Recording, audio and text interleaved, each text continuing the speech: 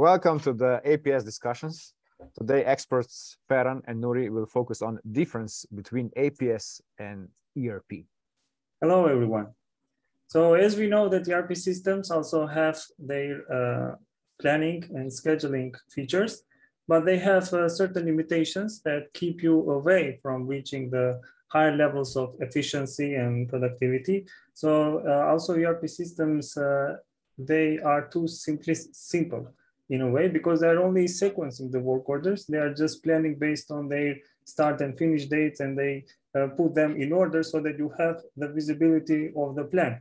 But it disregards the many constraints that are important for your scheduling to have the accurate result. So one of them is, for example, to reduce the setup and the changeover times. With APS, you can have scheduling results which are optimizing your setups based on algorithms. So they check your constraints, they check your tools, if they're available or not. And based on that, they can put the work orders one after the other so that you can have an optimized setup. They can also maximize the use of resources. So by this way, you will have increased productivity. And the system optimizes the operations in real time through advanced algorithms.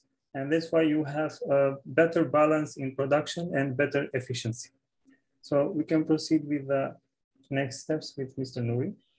So in the ERP, you have infinite capacity.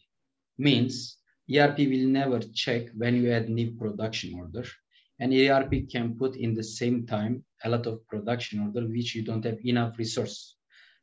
So even if you are working 3 shifts, it will not be enough for any condition. So what APS do? APS, especially scheduling part, schedule based on your resource, all your production order based on different objectives. It can be your sales order, delivery date. It can be maximize your capacity of the workstation. It can be your available resource and stock. So, but ERP will never check about your available stocks. It will just schedule infinite capacity. The another one, in APS, you are able to execute different scenario. So based on your configuration, you can change some settings. And then when you reschedule, your result will be totally different. But in ERP, it's only input data and you will see what you input in the end. ERP will not optimize or will not create different scenario.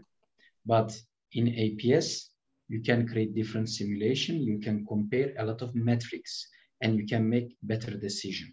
Main focus in the APS is not scheduling. It is optimized based on your objectives with many constraints. So the best APS should provide you multiple objectives. So in this case, the new technology, it's possible to execute a lot of different complex algorithm and obtain better result.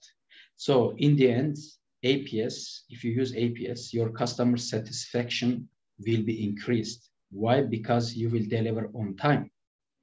And also when your customer asks you when you will deliver our product, you can immediately tell the date, because APS will give you all the time predicted delivery date based on all your resource, including your operator, including your workstation, including your available stocks, your calendars, and different kind of metrics. So there are actually many different differences, but we focus in this slide mostly important ones. So MetaSmart Factory Solution APS providing all this what we are discussing. Thank you so much.